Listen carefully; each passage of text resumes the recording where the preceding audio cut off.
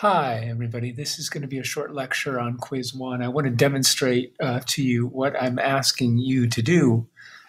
You're going to be looking at a work of art, and you're going to be describing how that work of art conveys the five elements of art.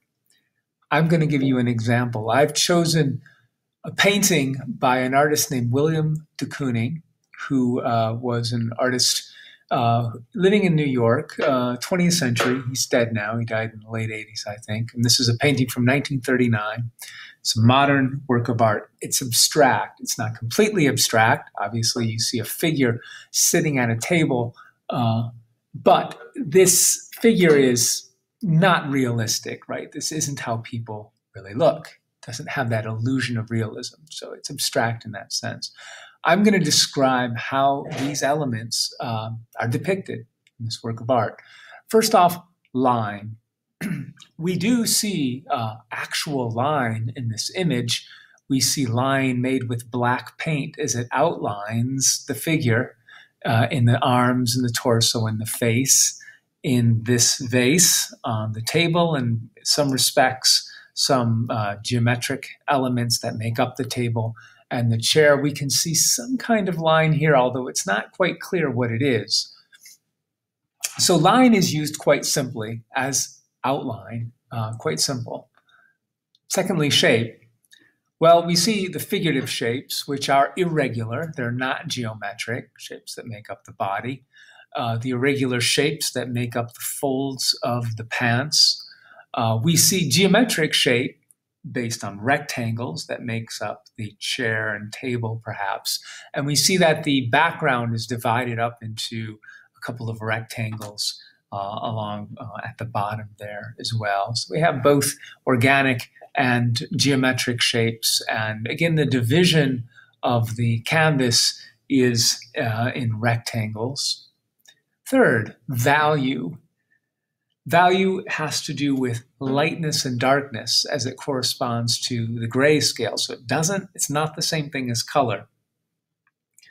Values, they're fairly light.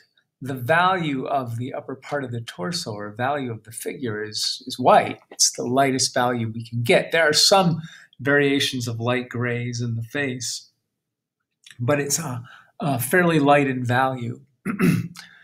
The pinks and orange and yellow that happen behind the figure are also quite light in value. They correspond to a high, maybe a 2 or a 3 on the value scale. This becomes a little darker and it stands out in contrast to the light. I suppose the darkest values are in the shadows of the figure in the pants that the figure is wearing. This red is pretty dark. This is quite dark. But overall, more of the values are light, and it's a high contrast. You have light values, you have some dark values, and you have some midtones in these yellow ochres. Fourth, then, is color. Well, we have color seems to be abstract or arbitrary. That is, it doesn't necessarily represent the true color of things that we would observe. Of course, we can't observe a figure this color. They don't exist. And the background and the table with that pink, these are just colors that he selected. They're abstract or they're subjective. There is some illusion of light and shadow in the body, the pants that the figure wears. We can see that this plane is facing the light. This plane is facing shadow, facing light, facing shadow. So there's some indication of light and shadow in the pants. Otherwise, the color is just used flat. It's not modeled by light and shadow. And they seem to be arbitrary.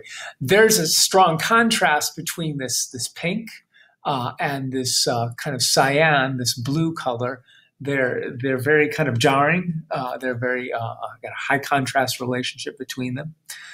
And fifth, texture.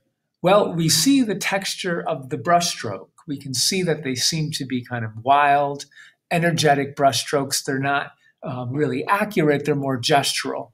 And I think that's the texture that stands out. In contrast, these brushstrokes have a more refined texture, almost they're smoothed over. They're more illusionistic of the volume of this leg or the texture of the fabric of the pants.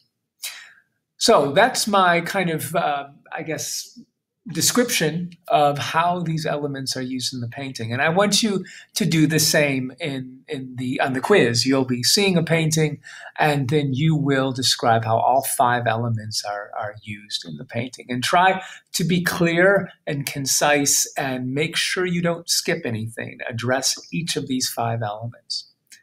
Okay, thanks.